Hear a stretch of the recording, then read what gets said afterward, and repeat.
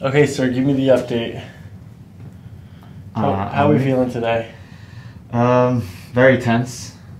I constantly feel tense. I'm not a very flexible person. Ever since I've seen you last time, 2.5 years ago, the adjustment really held. I think for at least 3 months, I could not sit straight. Okay. But then at some point, it's something you have to do every couple of months. I was at home a lot. I started my bachelor's in political science. So I sit a lot. I still do my best. I train 4 to 5 days a week, calisthenics. I also use weight vests. About 8 months ago, I do IDF reserve duty every year. Okay. So I did a month-long, I guess, guard duty operation in the Judea region, and it involved wearing a bulletproof vest, which I think would weigh 40 pounds, about 8 to 10 hours a day. So besides for the weight aspect, it also constricts, it restricts your movement, which was, very challenging. And I remember, out like 2 in the morning in the cold, I'm like, in a few months I'm going to see Dr. Binder.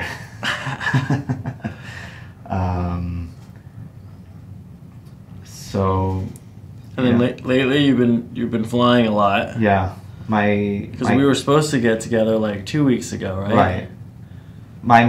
The thing is, my mother came here a couple weeks ago because her mother, my grandmother, wasn't doing well, medically speaking.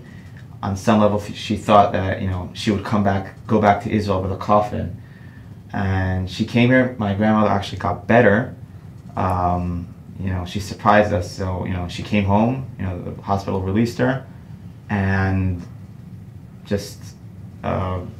then we got a call that my grandfather, my father's side, was in the hospital, and a few hours later he passed away. My father took care of him for, I think, 3 months non-stop. He didn't even leave the house, and I also helped him part of the time. So it was a blow, and so at the time my father, my mother, 2 brothers of mine, and I were all here in the States. We flew back for the funeral. We almost didn't make it. It was a crazy story, but thank God we made it. And in Judaism, there's a week of mourning. First 7 days, every day, family, friends, and family members come. They convey their condolences. Basically, in order to not allow people mourning to be alone. And the day after the week ended, the day after, my mom got the call about my grandmother and that she's in the hospital, and she doesn't have long. She was on life support, and basically they were just waiting for us to arrive to say goodbye and to pull the plug. So my mother and I flew back. We arrived last Friday, went straight, took an Uber to the hospital, and just spent some time with her. And the machines were just keeping her breathing. She had a stroke. She was already brain dead. So we said our goodbyes and pulled the plug, and about half an hour later she was not with us anymore. Wow. So and now there's another week of mourning that we're doing now. And my grandfather's 82, and we knew that too much family, all from the morning to the evening won't be good for him. So we told the family and friends to come only from 3 to 6 every day. And then yesterday he started not feeling well. And today, actually, right now he's in the hospital. I think he had some sort of mini stroke. Because all these people are suddenly coming, grandkids and all that are just a lot for him.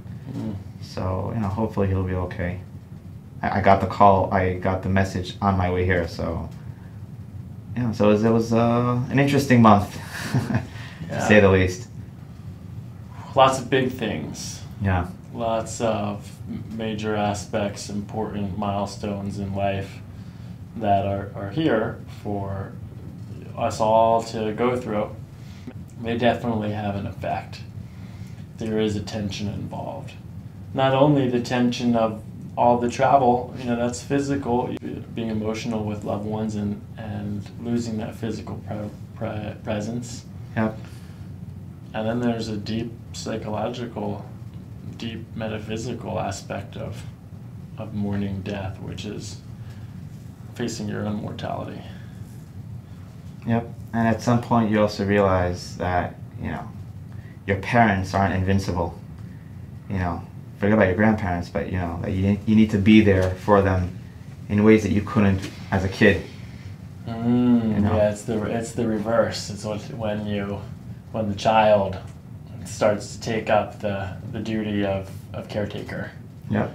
And after all the years of practice, I have to say that there isn't anything that's more challenging for a human being that I've seen, more so than taking care of a dying parent. The amount of energy, the amount of mental, physical, spiritual energy that goes into it is astounding. And it's the least we can do, after everything our parents did for us. That's right. Big stuff. All right. How's your back feel today? Where are you tight at? Right here? Yeah, upper and mid back, but I'd also say with my lower back. At the funeral, we covered the coffin with, dirt, and in Israel, because there's so many people, there was always, you do a couple shovelfuls and then you hand off the shovel to someone else. My brother and I basically it took us like half an hour to fill the hole. So my right lower back has been very painful for the past couple of days. It's gotten a bit better. Okay, good. But yeah, it's mainly my upper and mid back. Okay. Like I feel like for the past couple months, I feel like I cannot stand or sit straight, and it takes an effort to do so, and I can't keep it up for more than a few minutes, even when I sleep. All right, let's do this. Put your hands on your hips. Let's loosen this stuff up here. Go ahead and push your elbow back against me here. Good. Right side push. Good. That's good. You gotta let the shoulders relax. Bring your chin down to your chest. Good. We're gonna lean forward just a little bit like this. Good. Let's bring this one over here. Good. Let that relax. Good. I was wondering how that felt like. All right. Let's check out the leg length first. Good.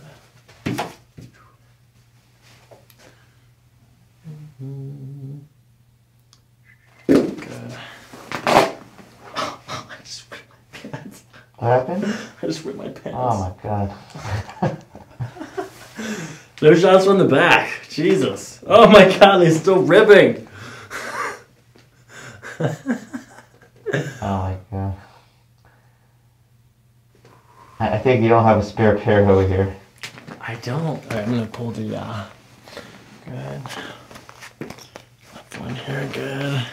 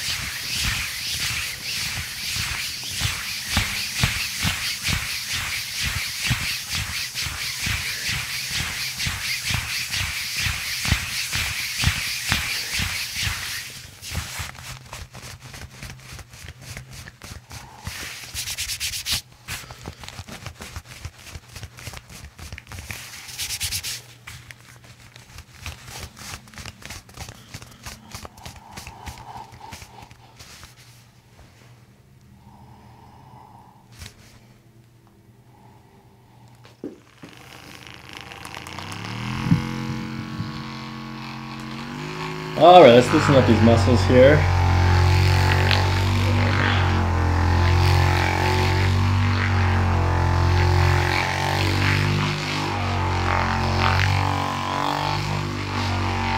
Pressure okay? Yeah, it's great.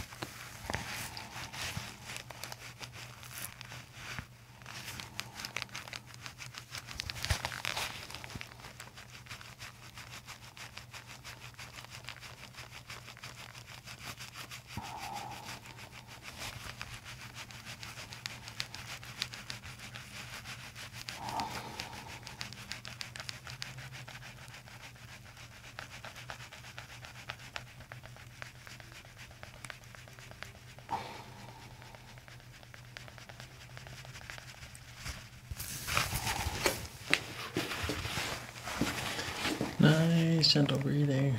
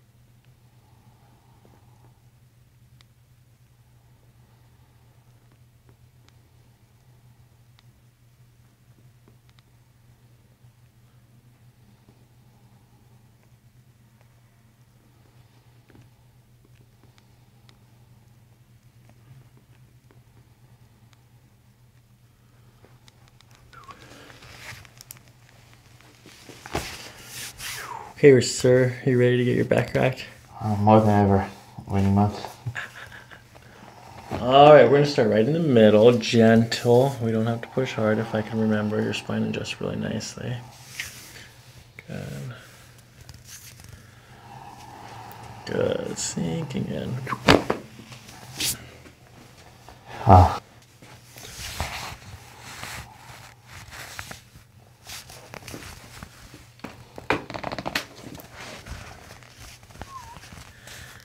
Good. Another deep breath in and out.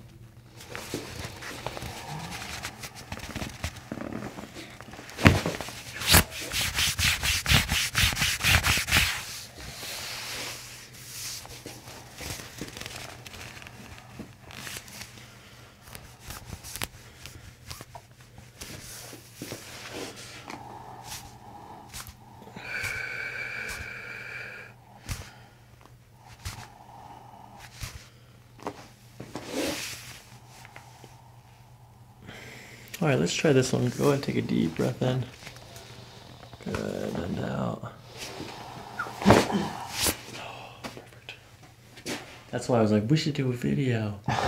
Your cracks are super loud and you look like Jean-Claude Van Damme. Oh, I don't know how loud they were now. I don't know how.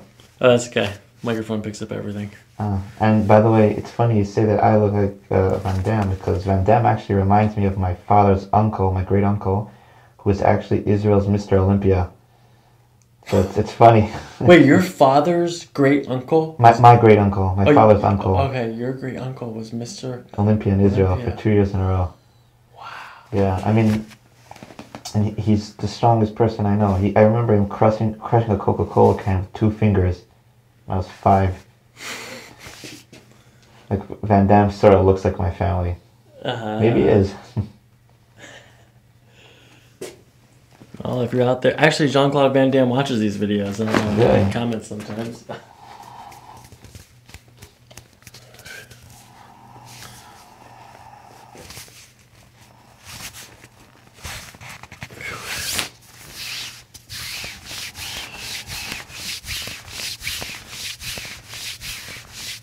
right, let's adjust this left SIF joint first. So land. Okay, deep breath in through your nose. Good, and out.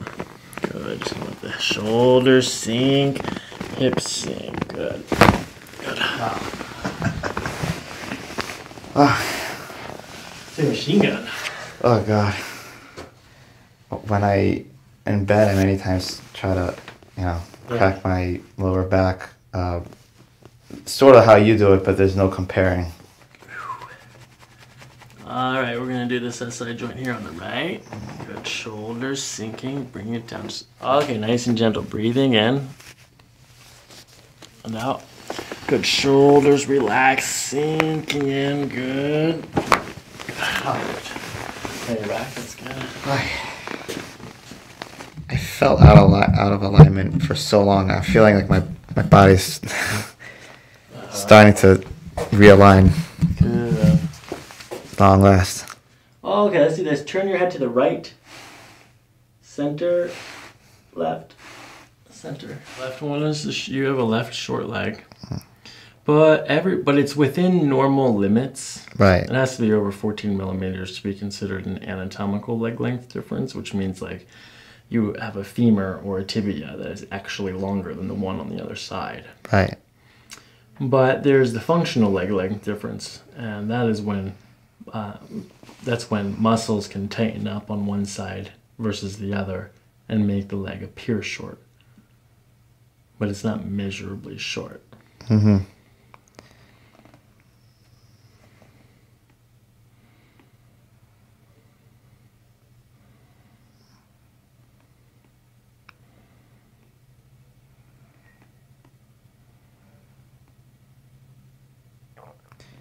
I remember after you adjusted me 2.5 years ago, and you just pulled my leg.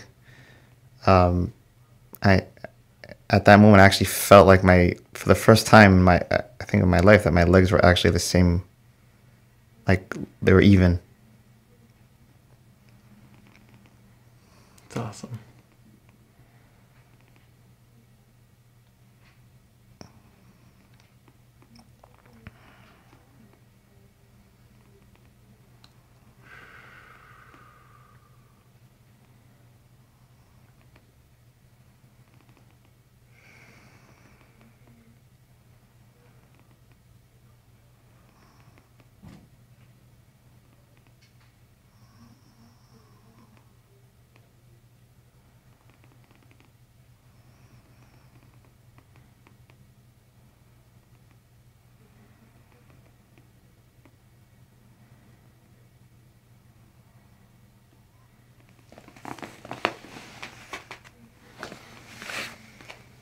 All right. Okay, we're going to do the right side first. So we're going to do Atlas on the right. Good, nice and gentle, just sinking in. We're going to give this a little push in this direction. Good. You're doing good. We're going to do a soft breath. Good, and then just like letting it all go. Good. Shoulders relax.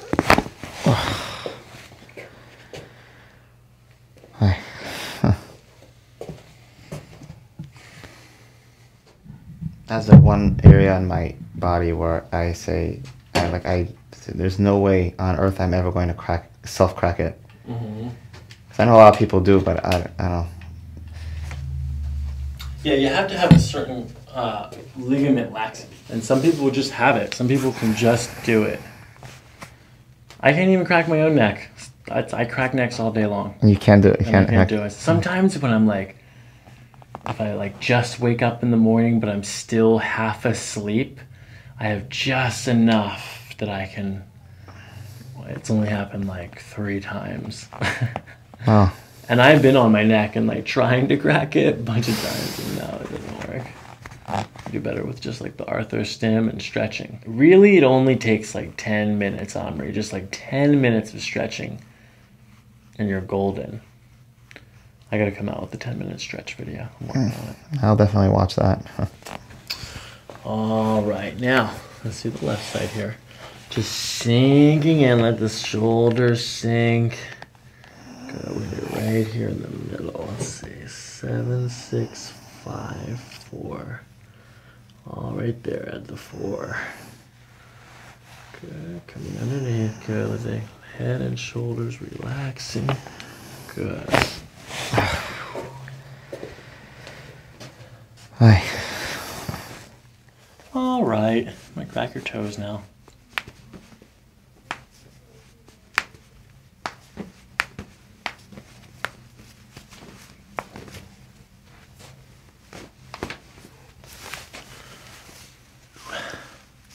Nice gentle pull here. Sinking in.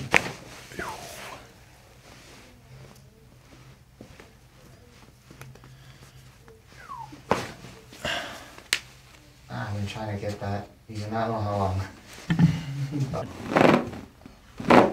Good. Arms back to there. All right, sir. Did I have this last time? No, you had the green one, and you said that you wanted to. You're planning on getting it. Oh, it was still green. It's still in the other room. It's black now. All right, here we go. Nice and gentle breathing. We're gonna follow the breath out, Omri, as you breathe out, and then from there we'll pull in that direction like that. Let's give it a try here. We'll go deep breath in and out. Very nice.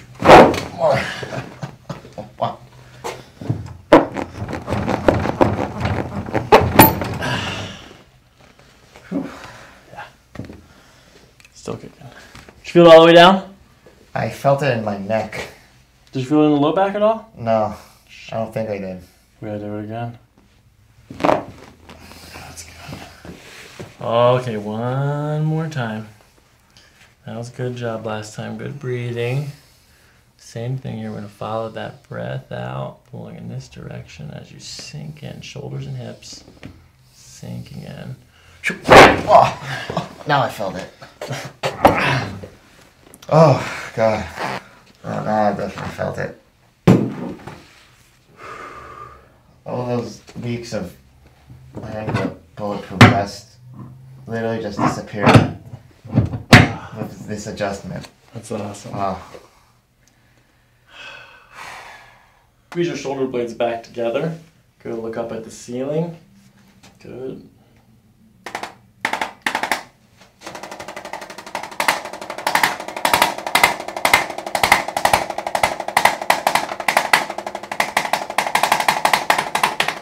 Good. Head up.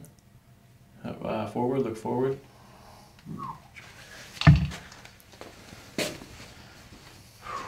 All right, sir. Wow. All right. Is there anything else you want me to work on or look at?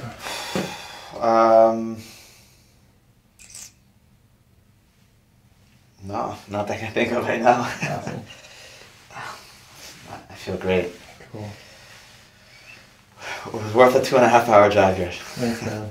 Thank you. Yeah, I appreciate it. Yeah, it was a pleasure you. once again. Thank you for we'll see you fitting again. me in. Yeah. You know, it's something I always say that I told Aaron as well. Despite all the, the crazy month I've had, it's, if there's one positive thing that came out of all of this was coming here today. Awesome, man. I appreciate that a lot. Yeah, because you've been through a lot. It's important times. Yeah. It's, yeah. Stop and feel it. You know what I mean? It's just really good to feel what it's like to go through these transformations and these transitions. Yeah, That's why we're here. I need you to look at the back of my pants. Can you tell? It's not that bad. It's not that bad? It's not that bad. Alright, good. So let's look at my face to see what you. Hey, how's it going?